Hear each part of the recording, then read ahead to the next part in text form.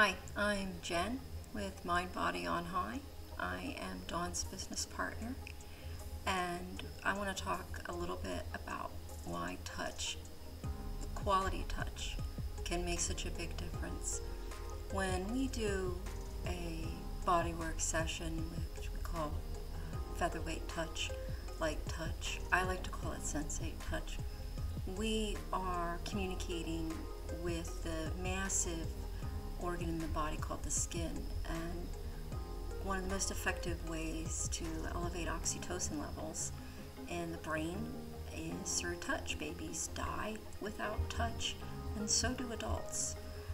But really, quality touch, as simple as it is very hard to find. Touch is often associated with abuse, neediness, manipulation, pain and injury, and touch can also release stored emotions, the residue from those emotions. So it can elicit an emotional response that maybe we're shocked and we're not welcoming of that, and we don't understand it. Touch is often transactional, demanding, unwelcome, painful, all of these things. But the best kind of touch, I think, is the type that we provide, which is non-scripted, not choreographed. I was taught this years ago when I first learned this, the analogy, and I think it's really great. It's the sense of wellness and well-being that elevates in the body, and then that the body is able to actually heal and sleep and recover and optimize better, is similar to when you're cuddling with your dog, you're laying with your dog, you're petting your dog. Anybody who has a dog is going to understand this. Your dog is not asking for anything in return.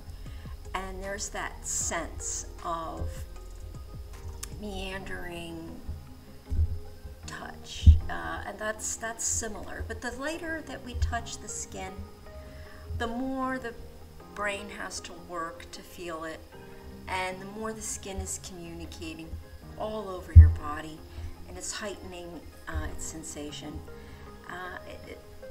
It just creates a floating feeling for patients. Clients, that's what they describe it as.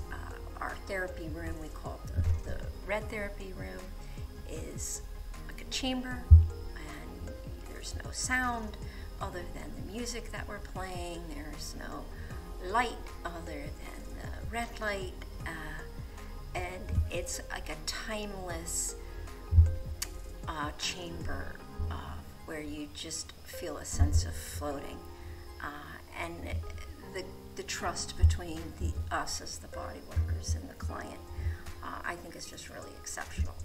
That's what we offer, and why it's different. This is not a massage, and there's no reciprocity here at all. The client is receiving and floating. Sometimes a client might need a little break because the sensations are not what they're used to. That's fine.